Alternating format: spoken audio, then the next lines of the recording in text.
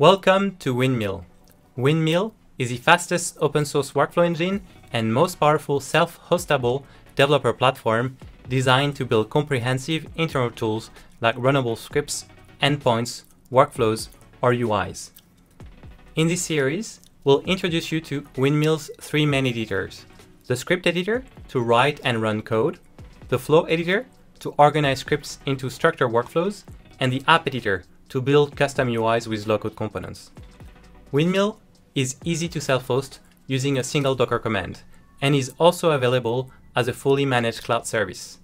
99% of what you will see throughout those videos is free and unlimited under the open source edition of Windmill.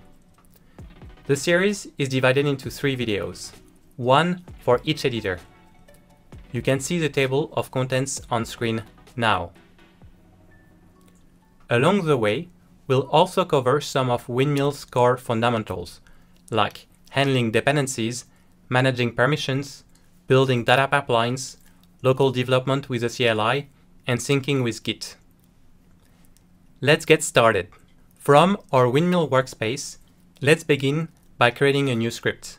Windmill supports multiple languages out of the box, including TypeScript, Python, and SQL dialects like Postgres, SQL, and MySQL, as well as scripting tools like PowerShell or Bash. For this example, we'll go with TypeScript.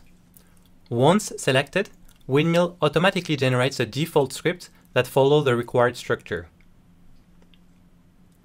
For most languages in Windmill, every script must export a main function.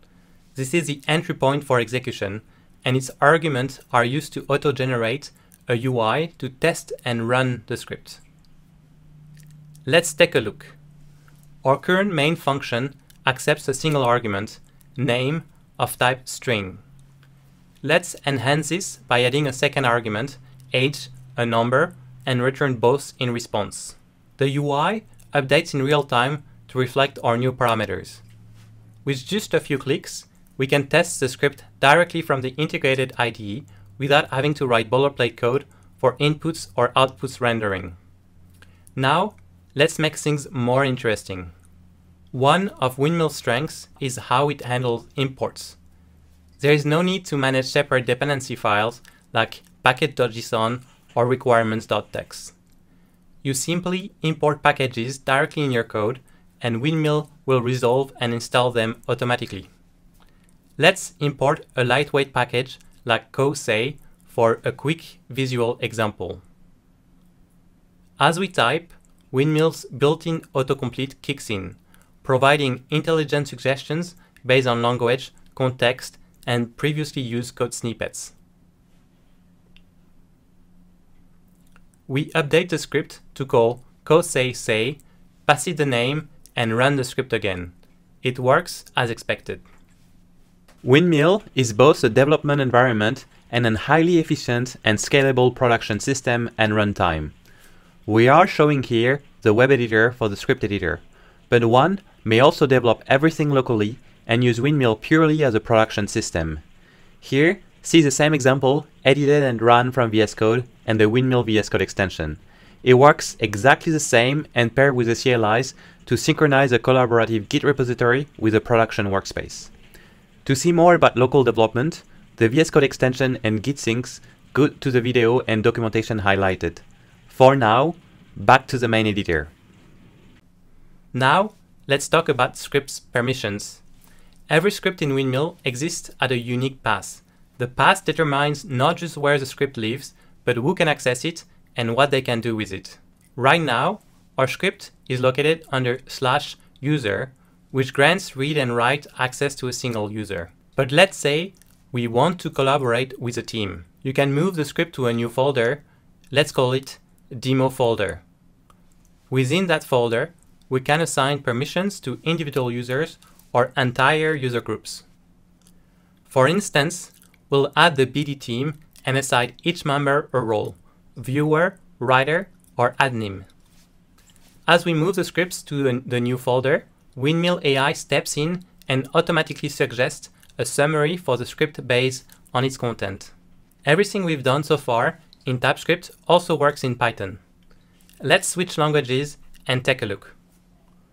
When you create a Python script, Windmill provides boilerplate code with a main function and placeholder arguments. Just like with TypeScript, we can import packages directly. For example, we'll use pandas and datetime to demonstrate how Python handles data manipulation. The packages are fetched on the fly, no setup required. Windmill handles the installation and caching behind the scenes. On top of that, you can import your own private packages. Let's see what it gives for a more complex example. Windmill also has native support for S3. You can read files from an S3 bucket, upload new ones, and even write the output of a script to cloud storage, all without leaving the platform. Here is a more advanced script we've prepared earlier. It pulls a CSV file from S3, processes it using pandas, logs some metrics, and writes a transform file back into another S3 location. Some jobs may take time, seconds, minutes, even hours. Windmill handles these long-running jobs gracefully and keeps logging the progress. Here, our script runs for a few seconds before completing. Once done, we can preview the transform file directly into Windmill's S3 Bucket Explorer.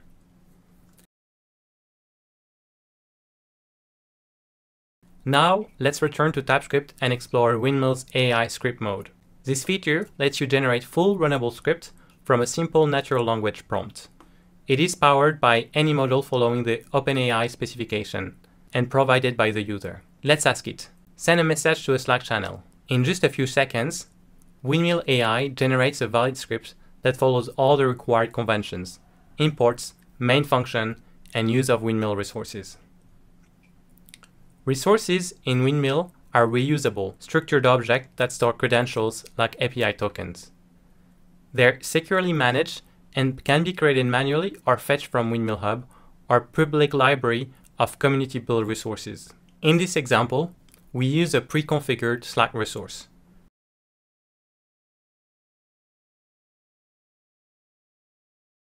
When we test the script, the message is successfully posted to the designated Slack channel.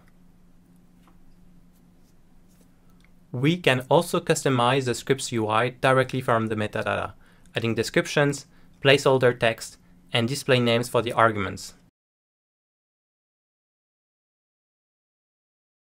Once we're happy with the script, we can deploy it to the workspace. This publishes the script to a dedicated page with a persistent URL. From this page, anyone with the right permission can run the script, even if they don't have edit access. This makes it ideal for operators and non-technical users.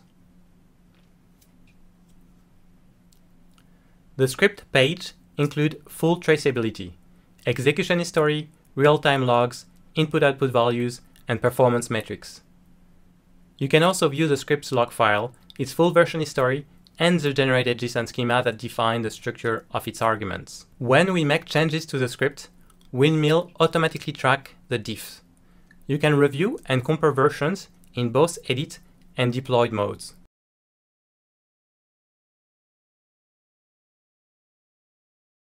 Now that our script is deployed, let's explore how to trigger it. One obvious way is manually via the UI generated automatically. Another common way to do this is via schedules. You can define cron-based schedules manually or ask Windmill AI to generate one for you. Let's schedule our Slack message script to run every 10 seconds. For reliability, you can also attach error and recovery handlers. These are other scripts or flows that execute conditionally based on the job's outcome.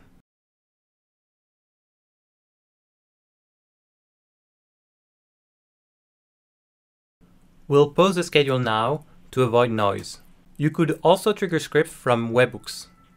Windmill generates a dedicated endpoint for each script and flow.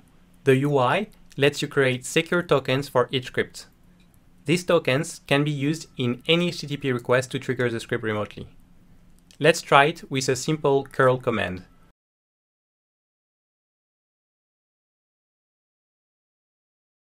We pass the required arguments as JSON, and Windmill executes the script instantly. For more advanced debugging, Windmill includes a capture feature. This lets you simulate different kinds of triggers, including schedules and webhooks, directly from the editor. We'll cover this in the Flow Editor video.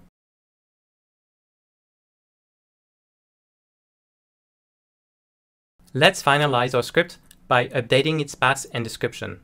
We'll deploy it one more time to confirm everything is saved. The script is now available in our workspace, versioned, permissioned, and ready for production use. We'll cover that later, but you can edit and test script from VS Code thanks to a dedicated extension and sync your workspace with a Git repository for versioning and local development. Thank you for watching this video. The next one will be covering the Flow Editor.